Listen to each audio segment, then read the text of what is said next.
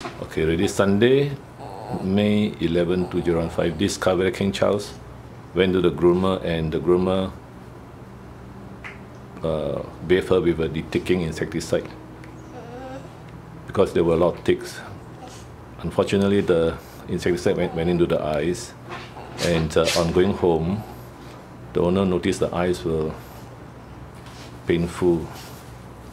He should have seen the vet, but he didn't see the vet. So it's about 3 weeks later, and the dog keeps scratching the eyes. And as you can see, now there's the tearing gland has been affected, and the eyes is actually dry eye. We call it dry eye. You can see the discharge, sticky discharge. And from the left eye, the right eye, same problem. The tear gland is not producing the normal tears, and also the sclera is red.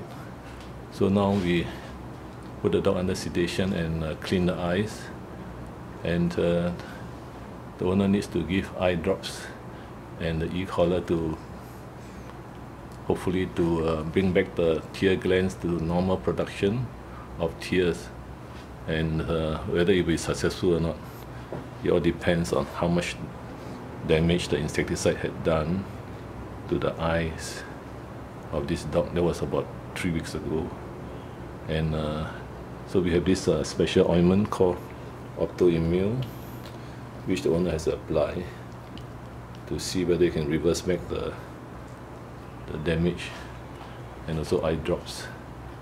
And the house is full of ticks, so we need to shave the dog bald so they can see any ticks on the body. Any more ticks? No more, right? No more ticks. And the owner has called the pesticide company to bomb the house with fumes, but the important thing is to give the dog the tick insecticide, the spot on. The owner gives spot on, but maybe not regularly. It's called frontline. Sometimes owners forget. Normally frontline is monthly. And there's another drug called Bravecto, which is taken by mouth, and it lasts 3 months. These are the tick prevention methods, other than daily checking and grooming of the dog for ticks after the walk, or wear booties so that the ticks don't catch onto the legs, the paws. And ticks are very common in Singapore. Toa Payoh Vets, 2015 May.